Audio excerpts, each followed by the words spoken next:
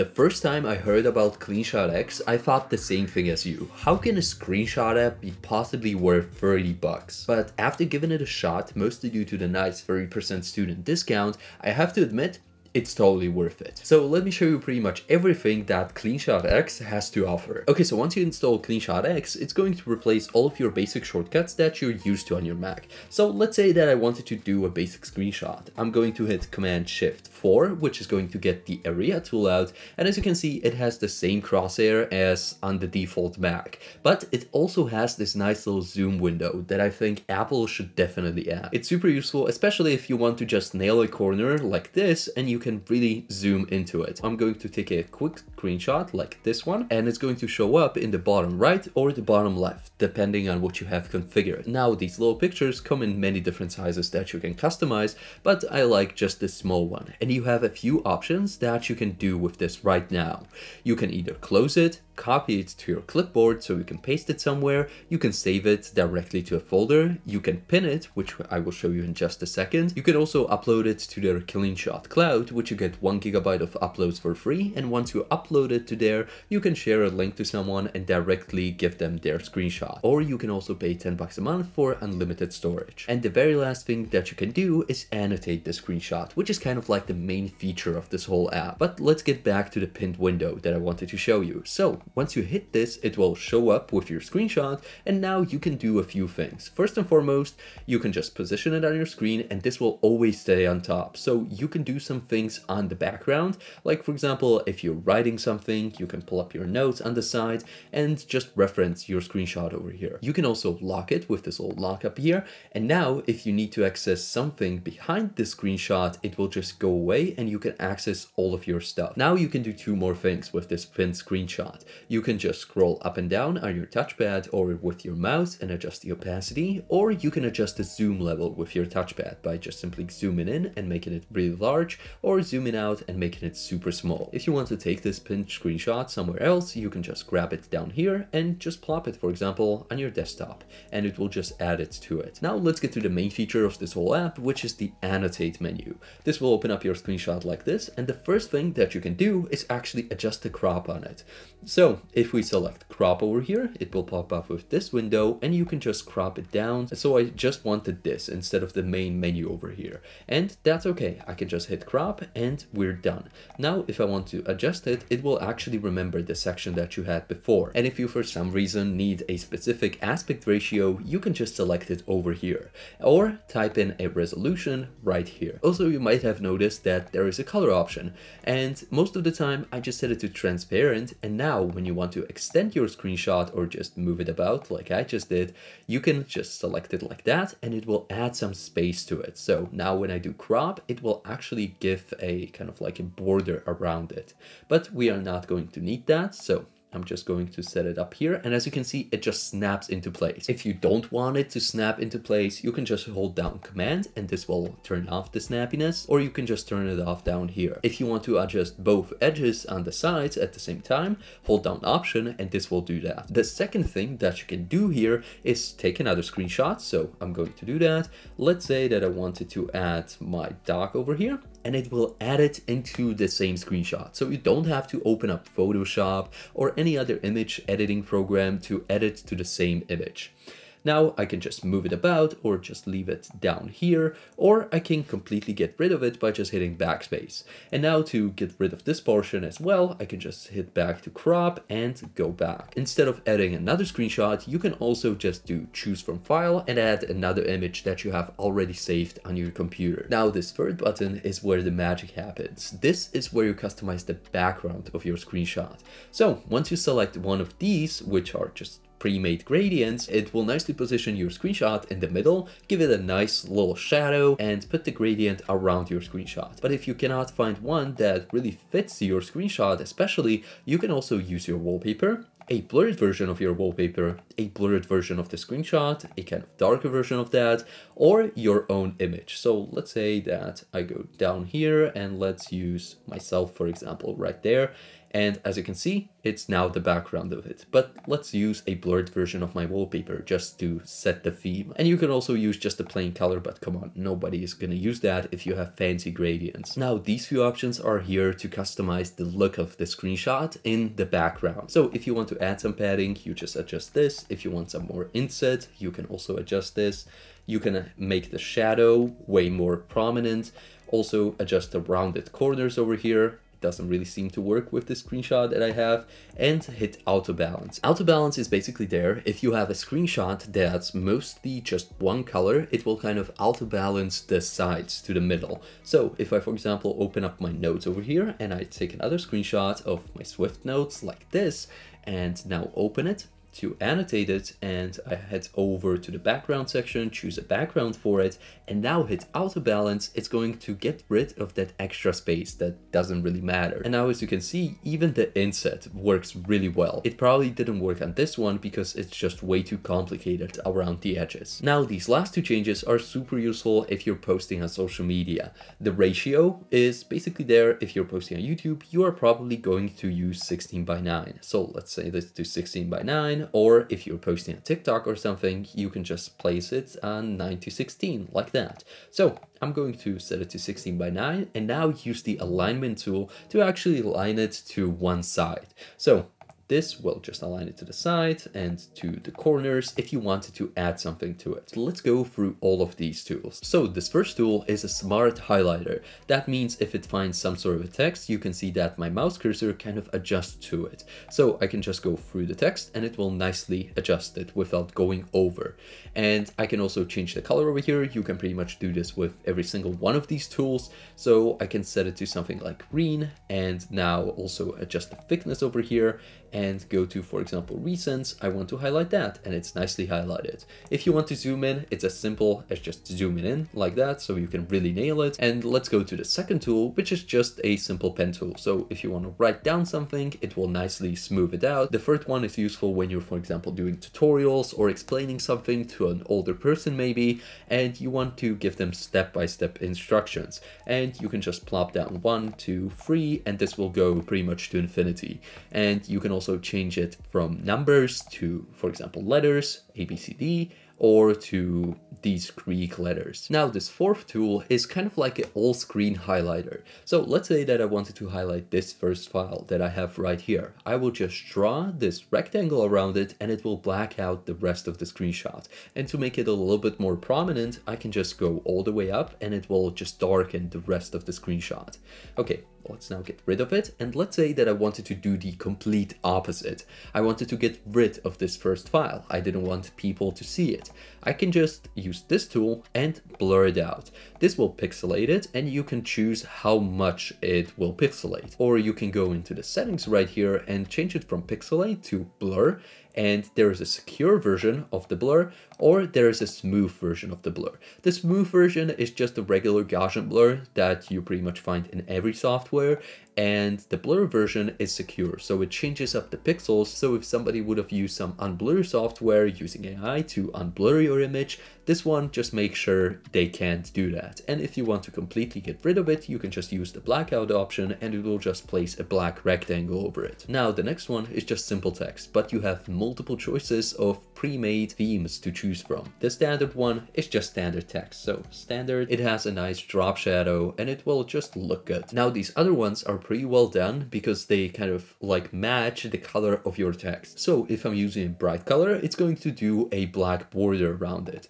And if I'm using, for example, purple, it's going to use a light color around it. And the same goes with all of these other ones. So if I choose rounded box, it will also be white.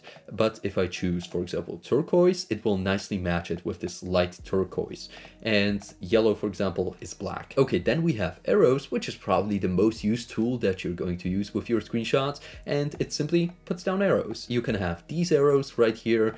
these fancy ones, which are just slightly different, or you can use these curved or double curved ones and just do an arrow like this. And when you click on it, you can kind of curve it like that if you want someone to change two things around. Now, these next four are kind of self-explanatory. It's just a line tool, a kind of like a ellipse tool, a rectangle tool, and an empty rectangle tool. And this last one is just your mouse, which will select stuff, move it about. And if you want to duplicate something, you can hold down Option and just drag on it and it will duplicate the thing. If you want to lock in the axes which you're moving this in, so let's say I wanted to duplicate this arrow right here, but I wanted to say on the same y-axis, that means I'm just going to grab it, hold down Option and Shift at the same time, and now I'm moving perfectly straight and I cannot really go in any other direction. If I wanted to duplicate it and move it to the side, that means lock on the x-axis. I'm going to do the same thing, but just slide it to the side at first, and this is going to lock it in as well. Now, when we hit done, it's going to save it. And as you can see, it changed over here as well. You can hit Ctrl+C to copy it, Ctrl+S to save it, and Ctrl+W to dismiss it. You can also dismiss the screenshot by just sliding it to the side like this, or you can slide it down and just save it for later. Okay, so that's our first screenshot finished, but let's take a precise screenshot of this window right here. You can simply just go into your menu bar and hit Capture Window, or the all-in-one option that I usually use, which is Ctrl+Shift+5, and it will open up all of the settings that you can use. As you can see, the basic preset is just the area that we used, and we can just hit window now, and now it's going to prompt us to actually select a window of something. You can also use this to screenshot the dock, by the way, which is kind of like a window in macOS, but let's take a screenshot of this. And once it shows up, you have two options that it could now show up as. Either this, or it will already have a wallpaper in here. You can change this up in the settings. So when I open up the settings, we can go to wallpaper. And now here you have the option called window screenshot, and just select the with wallpaper or the transparent option. The transparent option is really nice because now once you have this in transparent mode, you can add pretty much any of these gradients. But if you had it in the other mode, I will just quickly show you that. So if I go into settings and now select with wallpaper and take a screenshot of this one. So I will select window, take a screenshot, and as you can see, it already has the wallpaper applied to it. This is really nice if you just want some quick screenshots, but if you want to customize it a bit, it's pretty painful because it kind of remembers the wallpaper and then it just looks off if you're not using the blurred version of your wallpaper, for example. Now you can also do a scrolling screenshot. That means I will just select an area that is going to be moving. So for example, my window over here, and as you can see, it nicely snaps to the sides, and I can select scrolling and now just hit auto scroll, and it's going to scroll down and make a really large screenshot. It only scrolls down when your mouse is actually on the screenshot right there. If I want to stop, I will just move it out and now hit the done button. It will show up here and I can go into Annotate and I can just look through all of my files that I have downloaded, and again, go to the background section, and I can even add a gradient to this one and use some arrows to, for example, show someone these two files. So that's the scrolling screenshot, and the next final one is a timer. That means if you, for example, need to quickly bring something into the screen without actually taking the screenshot yourself, this will just get a timer and then screenshot the area for you. So the last thing here is OCR. So if I select a text like this, right like that, and I just hit OCR, it will scan that text, and now when I, for example, go back to my notes, I have that exact text copied to my clipboard. A faster way to do this, instead of doing this whole thing and then selecting the area, is just going up here into the menu bar and hitting OCR. This will give you, again, the crosshair, and you can just scan it like this. You can mostly use this to scan text from videos where you cannot really highlight them usually, or you can use this to even scan QR codes in videos, so you don't have to use your phone for it. Okay, let's now move to recording. So I'm going to bring up this menu, hit recording over here. It's going to pop up with the recording menu, and as you can see right away, the first thing is my microphone. You can enable it, disable it. If you're recording already with an external microphone with your camera like I am, you probably don't need this, but if you're just doing some basic stuff, this will completely suffice. And it also shows you the volume that you're recording on. Now you can also enable computer audio, that means system sounds, The third thing is your webcam down here, and it's super useful with all of these settings that you can use to customize the size. So if I want a bigger webcam, I can just put it to large and it will be really big. I can move it around with my mouse, by the way, and when I click on it, it will go into full screen mode. I can also customize the shape that you have right here, or if you're on the other side, for example, you can flip the camera so it looks kind of weird now. So I'll just flip it back, and you can use either your laptop camera, your iPhone camera, or pretty much anything else that you have connected. You can also show clicks in the recording. I will show you that in a second, and keystrokes. I will also show you that in a second. Now you can also select an aspect ratio. So if I'm recording something for YouTube, I can go into 16:9 and it will just lock me in so I can make it really large, and this will be perfect for YouTube. Before I actually go into recording a video, I can also go here through some of these more advanced settings, like for example, the cursor, and you hit options and now you can see a preview of it. For example, if you want yellow clicks, you can select it like that. If you want filled clicks, you can select it like that. If you want to make it really large, it can look like that, but I like my subtle gray ones. So I'm just going to click OK, and the keystrokes as well. This is what the keystrokes will look like once you press something. So you can adjust the position over here, for example, top left or something like that. I just like to keep it in the middle. And the most important part here is probably just to switch it to show only command keys instead of every single one. Hit OK, and now you can also customize the video. That means the resolution of the video. If you need just a small video for your team, then you can just set it to 1080p, for example, and your video FPS, and also the GIF FPS and quality. So I'm going to go back, now hit record video. It's going to give me a 3-to-1 timer. I can cancel it if I want to. And now every time I click, I will have this animation. If I, for example, hit Control-C, it will go up here. Now, if I want to end the video, I can go here. If I want to pause it here, if I want to restart it here, and if I want to delete it right away, right over here. Once I end it, it will give me this window. And as you can see, CleanShot X is pretty smart about it because it records the microphone and also your computer audio on 2 different tracks. If you're a regular person, this doesn't matter much, but if you're editing your videos, this is pretty helpful, especially if you have something loud going on your screen. I can hit, for example, don't merge now, and it will pop up with the second window where I can adjust the start and the end of the video. I can adjust the resolution and the video quality for it to be good enough for actually uploading on YouTube.